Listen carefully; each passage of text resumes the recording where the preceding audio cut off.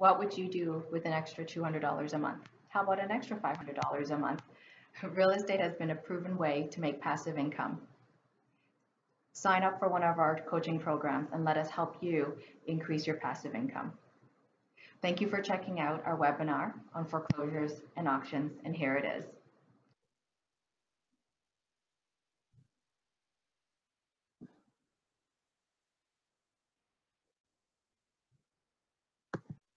Okay, so this is a sneak peek into a couple of the properties that are currently on foreclosure and auction in Southern Ontario. I did not pick any that was further north in Ontario, because with all of us being in Southern Ontario, I figured that we would be more interested in Southern Ontario. So what I'm going to do is bring up the presentation. So I'm going to share my screen, and you should be able to see it. So first off, thank you everybody for coming and attending on time. The presentation is only about 45 minutes long. And I know with the snowstorm happening tonight, I want to say thank you very much for being here on time. So, all right, so this presentation, like I mentioned, is just a sneak peek into a couple of the properties that are available in Southern Ontario. Before we get going into each of the properties, I do need to show this disclaimer and read it to you guys. The information presented is from sources to believe reliable. However, no responsibility is assumed for the accuracy of this information. The opinions or advice contained in this presentation should be verified with a third party. The originator, who's me, of this presentation disclaims all responsibility and liability for the accuracy and content of the presentation and for any damages or losses arising from any inaccuracies and errors, and shall not be liable for direct, indirect, consequential, or special damages in connection with this presentation. The advice is for general information only. Before making financial decisions, I would suggest that you seek independent advice from your financial advisor, lawyer, and accountant. So this applies for every presentation that I do, but I do have to put this out there. Okay, so the properties that we are going to talk about, there's 5 in particular that that we're going to go through, and the first one is 25 King Street West, which is in the Blue Mountain area, which is sort of like cottage country, but it is growing into a small town. And that's a foreclosure going at $47,000. The second location is 86 Dana Road in Vaughan, and that's going by auction. So one of the things that we're not going to be talking about tonight is the difference between a foreclosure and an auction. It doesn't take that long to go through it, but it does take some time to explain the difference, what makes them different, and the risks associated with each one. So we're actually not going to be talking about that tonight. Okay, we are going to hold a longer session on February the 16th for anybody who's interested in learning more about foreclosures and auctions. And if you do want to, I highly suggest that you go and attend that that presentation as well, which is an online presentation. And after that presentation, you will be able to go and bid successfully on an auction or foreclosure if you want to. So just to let you know, in this presentation, we are going to go into these properties and talk about the properties themselves, but we're not going to talk about how we would find them or what the difference is between the auctions and the foreclosures. Okay, the third property is one at 110 Bella, I think, Avenue in Cambridge, and that's also going by auction. The fourth one is 2434 Sylvia Drive in Oakville, and this one's going by auction. You know, in Oakville, in the last, I would say, 3 to 4 years, this is the third property that has come up. So, you know, maybe once a year a property will come up in Oakville. Okay, the fifth one is 9154 Dale Road, and that's in Coburg, and that one's going by foreclosure for $41,000. Okay, and if we have time at the end, we'll do a time check. If we do have time, then we'll also take a look at the sixth property, which is a vacant land in Petrola, and that one is going for $200. I know, you look at some of these numbers and you're like, well, wait a minute, I can afford that. Okay, so we will try and go through these 5 properties. Okay, and then at the end, if we do have time, then we'll look at the sixth one. Okay. Okay, so let me just get out of this presentation and we'll go and look at the 25 King Street West in Blue Mountain here. Okay, so 25 King Street, and this is in Blue Mountain.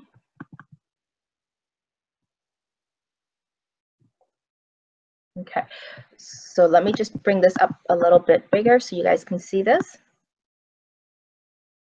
Okay, so this is one of the properties that is going for foreclosure.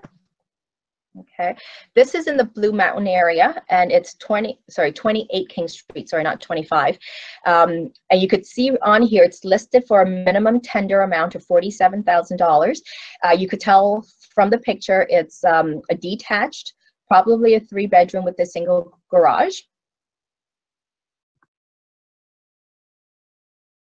Okay, and here's another view of the property. So it's actually a nice looking property. It's not too bad. Okay, and the information that's available says that it's 90 feet of frontage space, 132 in depth. It's not on the water or lake. There's a road access, and that there's a house on the property. Okay, other than that, it gives you some zoning information. Okay, and you know, some other information on that one. And of course, there's information on how to get the title search on that. Okay, so this is 28 King Street West in Blue Mountain area, and there's a picture of the property there. You could see the area. It's about 1,200 meters squared. It's single detached. Okay, so right now this property is estimated at about 222,000. Okay, but as you can see, the range of the houses in that area are from 145,000 to 2 million or $2.5 million. Okay, and the average of the houses in that area are about 470,000. Okay, so right now there are no existing mortgages on the property. And the neighborhood trend, you could see this line is sort of the average of the growth and the equity in the property value since 2006 till now. And as you can see, the housing prices in that area has just been going very sporadic, right? It's not consistent and it's not flat line. Okay. Okay. And for houses similar in that area, you could see that in last year when they sold, they ranged anywhere from about 210 to 270 in price. Okay, and attached is a picture of where those comparables are. So you could see the waterway there, and this is the Blue Mountain area. Okay, so this is the first property. Okay, so now we'll go into the next one, which is 86 Dana Road. Okay.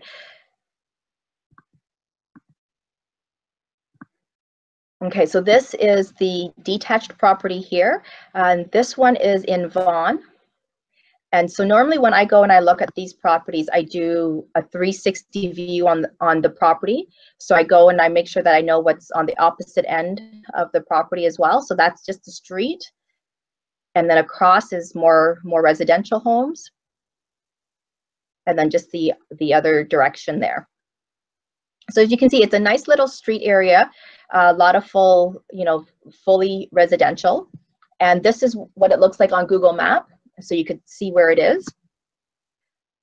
And then here's another view. So here's the 407 here and the 400. So it's, slightly north of the Toronto area. Right, so it's a great location. Okay. Okay, so the other thing here that we will look at is also the report on the value here. Okay, so there's the property here. The area on it is 581 meters squared, so it's not as, it's about half the size as the other one. Back in 2009, it was at about 537,000.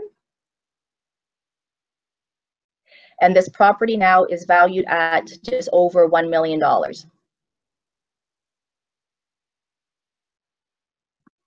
Okay, so back in 2009, the owner had taken out a mortgage of $429 with CIBC.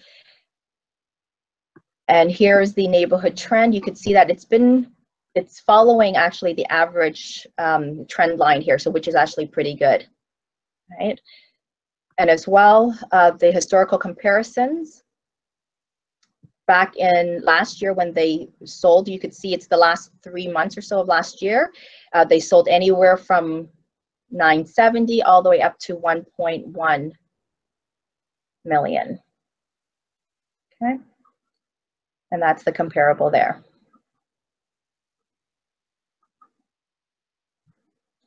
So with this particular property, I actually did a cash flow analysis on it. So we'll go up to the very, very top here. So as you can see for 86 Dana Road, if you were to put in a bid price of $170,000, let's say, and so the buying price there was about 600, okay, then let's say you kept it for 6 months, did a bunch of renovations on it. Okay, so your purchase, so your total down payment requirement will be about 600,000, and then your purchase costs right there, because that's 600,000 plus, let's say if you needed $100,000 in renovations, and then if you were to flip that property, let's say in 3 months or 6 months, and sold it for 900, so you're lowballing it there because the other properties around there are 950 to 1.2 million. Let's say if you were to sell it at 900,000, you would actually be able to walk away with about a $40,000 profit. Okay, and that, you know, there's a bunch of assumptions in there as well that I mentioned, you know, like having to spend $100,000 on renovations, which is on the high end, and then here you're paying some closing costs to incur the property, and then closing out costs again when you go to flip it. Okay, so you're looking at about, you know, on the low end, $40,000 here in profit for this property that you could be making. So.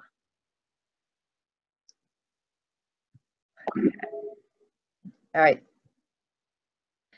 So where is this? Okay, so let's go into the third property here.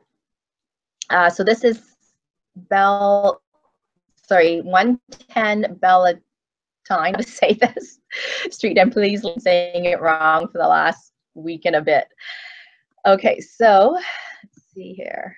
Let me make this bigger here.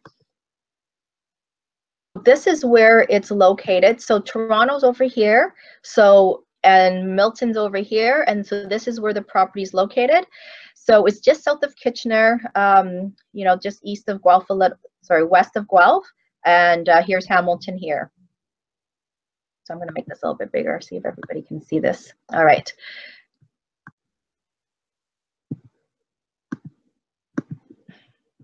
Okay. Whoop.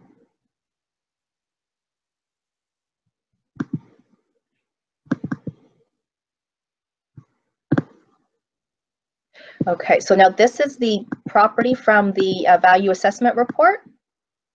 Okay, so as you can see, it's actually like a decent sized lot with the house with an existing property and a driveway. Okay, so this property is worth or estimated at $326,000. Now keep in mind the range in that neighborhood is anywhere from $190,000 to $630,000. Okay, there's no existing mortgage on that property. Okay, and here's the trend line, and the property values in that area have been pretty much following that trend line, which is good. Okay, and then a couple of those properties sold last year, and you could see that they sold around the $300,000 and a little bit slightly higher than that.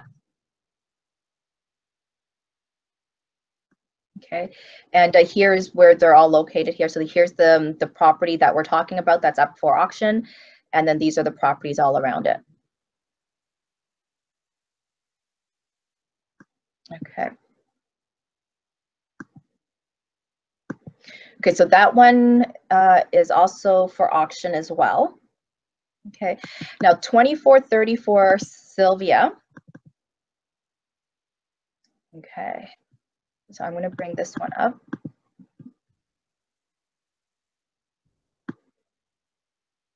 Okay, so this is the property here, and it's actually pretty nice. So you can see it looks like any of the homes that you would find in Markham. So this one's in Oakville, and you know, not many houses go up for auction in Oakville. So I would be very, very surprised if this one did not get canceled closer to the day of the auction.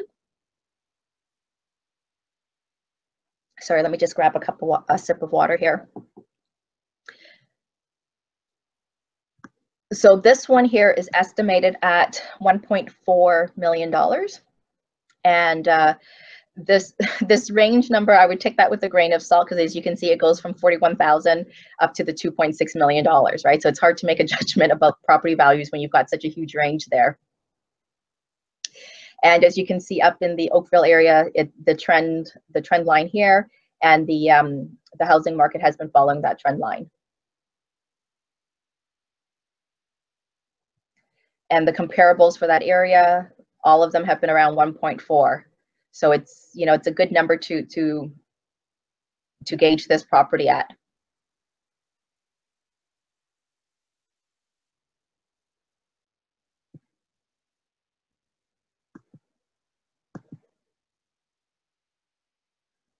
Okay, so now the fifth property that we're going to talk about, this one is 9154 Dale Road in Coburg, and this one I have a lot more information on, so we'll go through all of this one in more detail. So this is what the Google map is on it. Okay, so here is Markham and Toronto here, and you can see where Dale is. Okay, so it's over roughly on slightly northeast of Coburg area. Okay, and it is a vacant piece of land. There used to be a house on it, but there's actually nothing on it anymore.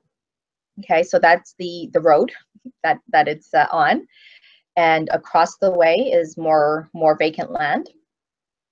Okay, there are houses or residential plots on both sides of this piece of property that's available, but you'll see it more in detail when we get here. Okay, so this is the property here that you're looking at right here. Okay, so sorry, right up here. Okay, now when I show you the next map, you're going to see a little bit more of this greenery. So you see how there's one house here and one house over here. So this piece of land here, this green piece, plus everything that's back here that you're not seeing, is what is up for foreclosure.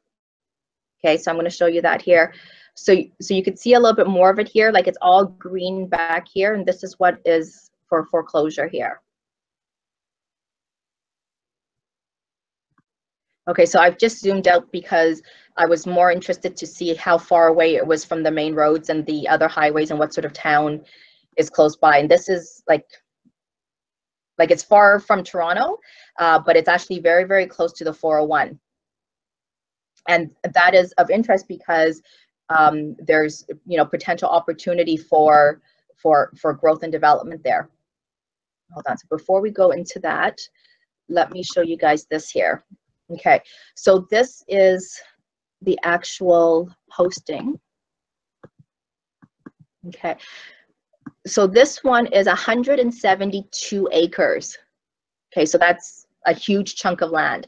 So you can see there, and you can't actually see it from this photo here, but it's that entire vacant piece of land plus some of that frontage that's on the road there. Okay. Sorry.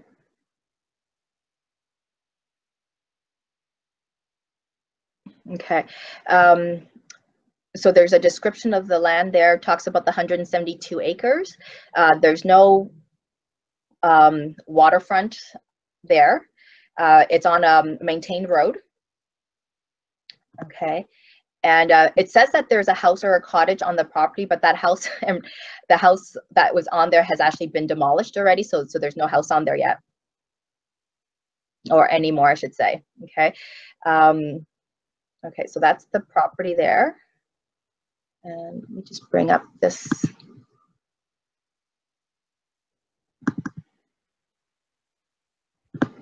Okay, here we go. Here we go. So this one here, you can actually see the property a little bit more. So it's this entire vacant piece of land.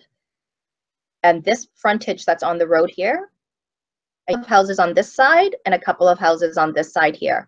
But this is the property where the yellow line is roughly of the 172 acres. Okay. Yeah. Okay.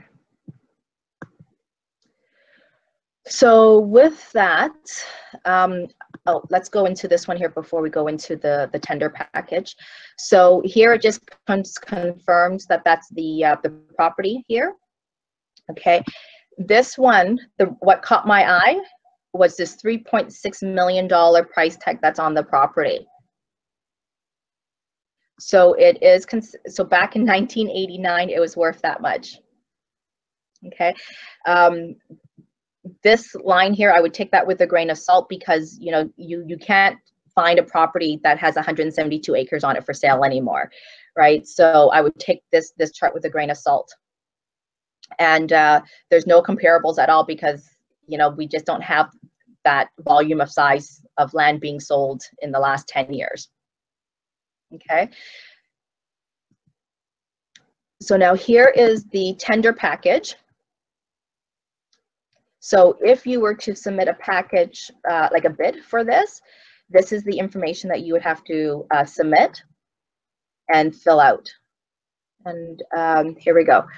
So this one is, the starting tender price is $41,000 or $42,000. So as you can see, there's a lot of room for potential with this particular property.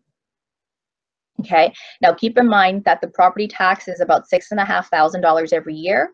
So if you don't build anything on here for 10 years, you would still have to pay $6,500 every year just to carry this piece of property.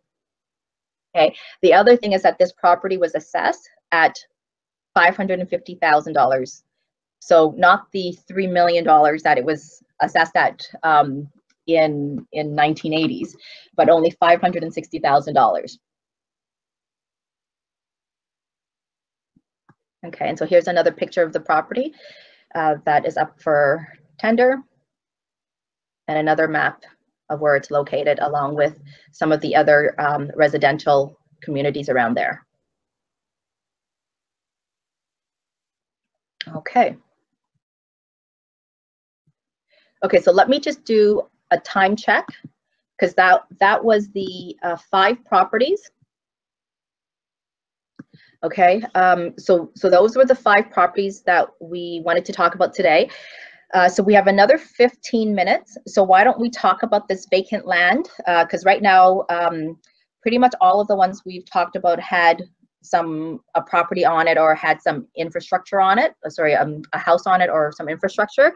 The vacant land in Petrola, that one was interesting, and I actually didn't even know where Petrola was until I started looking on this.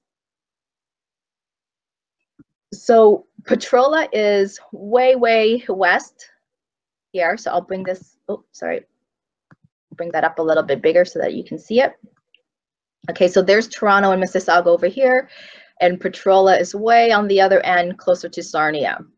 Okay, so this would actually be, you know, something to think about if you want to invest in Sarnia, because, you know, there's a lot of job opportunities in Sarnia from the mining, and, you know, properties in Sarnia usually are a little bit cheaper.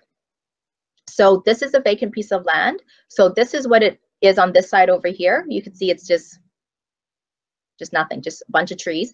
Now there are neighbors already with property on there. Okay, this is just the other side. So it's just, you know, you've got what looks like a commercial piece of property there, and then a bunch of vacant land around it. Okay, and then just on the opposite end of the road,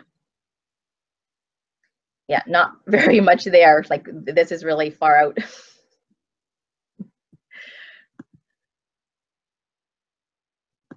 Oh, sorry. Let me bring this up. Okay. Okay, so here is the,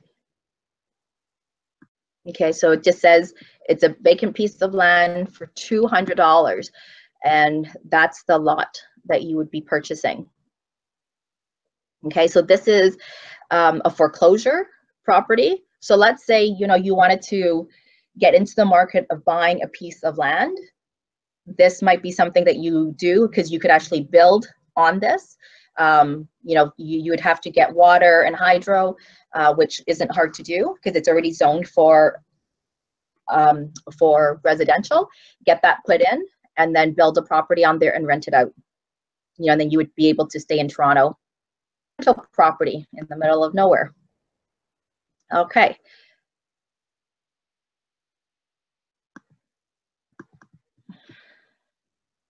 So let me just open up the floor. Oh, okay, hold on. Let me go through the last couple of slides, and then we'll open up the floor for any questions.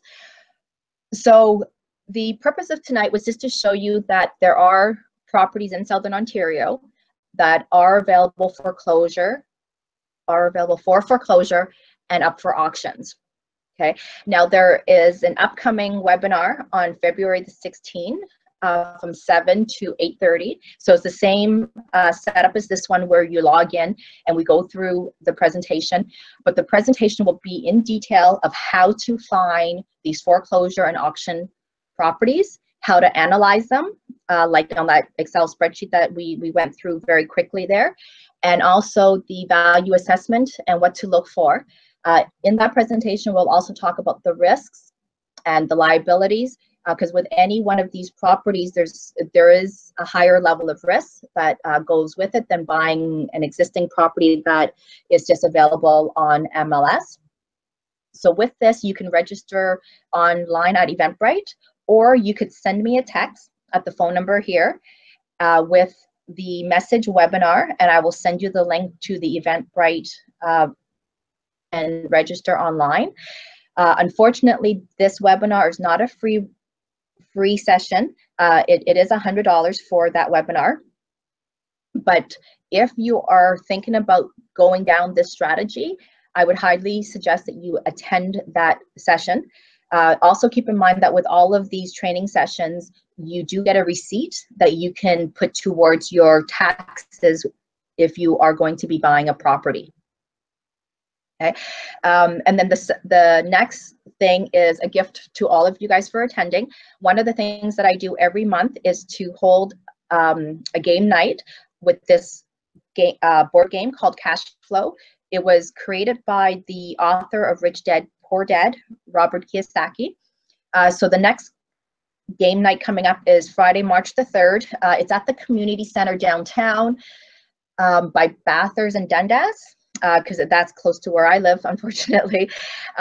So you can register online as well at Eventbrite, or send me a text with the message Cash Flow, and I will send you the link for that. This is a free event, and it's a great thing to come and play the game, because it teaches you what an asset is versus what's a liability.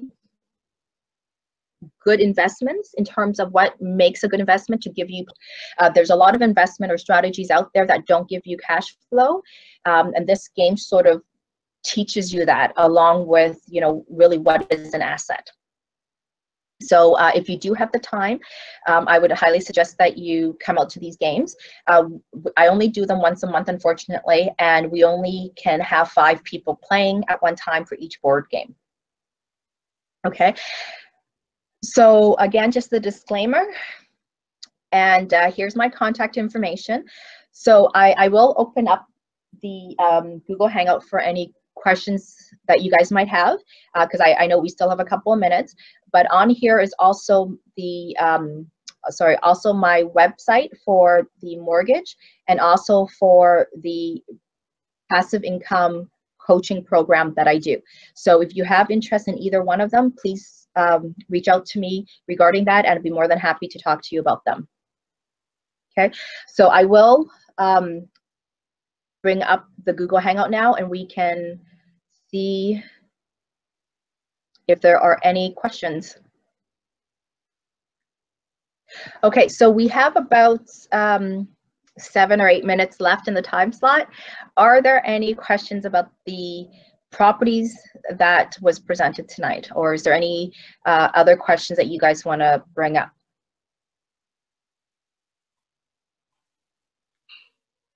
Right. So let me ask here, the properties that you guys saw tonight, would you be interested in buying any of them or bidding on any of them? I know with you, Ramajit, it sounds like you would be interested in the Oakville one, obviously, since you asked about that. But with any of the other ones, would you be in, like, with everybody else that's on the phone? Is there any? Is there one of the properties that we spoke about that you'd be interested in? Well, yeah, Actually, I think it depends a lot on how much down payment we got to put down, and also realistically how much beyond that minimum bid you would have to go to actually land the property. Which property was this one that you were asking about? In general, I'm not sure. Like, for example, if the price tag, if you will, was $40,000, I'm going to assume $40,000 is not going to be enough to buy it, especially if there's other people pushing for it, right? And also, I'm wondering. Yeah. See. And I'm also wondering, is there like a 20% down payment, or no? Like, your bid has to be all like cash, or how that's supposed to be structured out? Yeah, so with your bid, depending on if it's an auction or foreclosure, you just need to put down 10% or 20%. Like they'll tell you in the forms. So you just need 10 or 20% of your bid price. So let's say the property is going for 41,000 and your total bid is 50,000. Okay, if in the paperwork it says you have to put down a 10% on your bid, then you just need 10% of your 50,000. And you only need that up front. Then after you win the bid, then they will give you 5 days or 10 days, and that will be on the paperwork as well. Then you have that number of days to secure financing, whether you're buying it in cash or you need to get a mortgage. Okay, so that answers one of your questions. The other question is, well, how much do I need to bid to win, right? So you are correct in saying it depends on how many people are going to be bidding. So you can bet the Oakville one, the Vaughan, anyone that's close to Toronto, you can bet there's going to be tons of bids on it. It's not going to be, 1 or 2 bids. There's going to be upwards of 10 bids, right? Like there was one in Oakville last. It was the starting bid was, the starting bid was 50,000 or 60,000. I went in at 170. And the winning bid, there was 15 bids, and the winning bid was 375,000. Okay, but keep in mind, like that property was worth about 600,000, right? So that whoever bought it for 375 or whatever they got it for would probably just do an easy fix and then flip it or rent it out, right? So it really depends on the location of the property and how many other people are going to be bidding on it. And of course, the one in Petrola, you're going to be competing with people from Sarnia, let's say, or people from that township who are close by that would want something manageable within driving distance to where they are.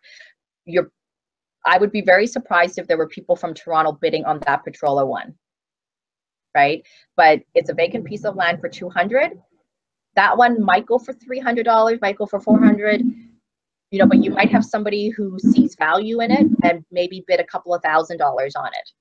I would be very, very surprised if anybody bid more than 40,000 on that piece of land. Still develop it, get designs, get engineering drawings and all of that. So there's still work to be done, and you're not going to see money on that for a while, right? So I would be very surprised if anybody bid more than 15,000 on that one. Okay, does that answer your question, Tony? Yes, it does. Can I ask a follow-up question? Yeah, of course. Sorry, I know I do that a lot. is it so do you only get one bid, or are you able to see what the highest bid is and then try to overbid that person? Is there anything like that? Yeah, so it's different between an auction and a foreclosure, right? So Tony, like seriously, if you really want to get into foreclosures and auctions, I highly suggest that you attend the February 16 one. And I know that with the timing, if you're not able to attend, if you register and you let me know that you can't attend, I will send you the recording of it. Okay, because there is the process for foreclosure and a process for auction is different, right? So that question that you're asking for, it depends on if it's a foreclosure and an auction. Gotcha. Okay, thanks. Okay, so we have about 1 minute left. So I just want to say thank you very, very much, everybody, for attending. You know, I love talking about real estate, and there's so much potential out there for everybody to get into real estate in some form or fashion. So whether you're physically buying a property or joint venturing with somebody else and letting them take on a lot of the risk and a lot of the work, there's definitely options out there for everybody to get involved. And I'm a firm believer that if you are looking to make passive income or find financial independence, real estate is a very safe and secure way of doing that, and get the knowledge to be able to do it. Okay, so I will bring up my, hold on. Here we go. I'll bring up my contact information, but I will also send that to everybody on an email as well. Okay, so please feel free to reach out to me if you would like some more information on any of the information that we spoke about tonight. Otherwise, I hope everybody is already at home and will be getting home safely without having to travel. Okay, so thank you very much, everybody, for attending, and have a good night.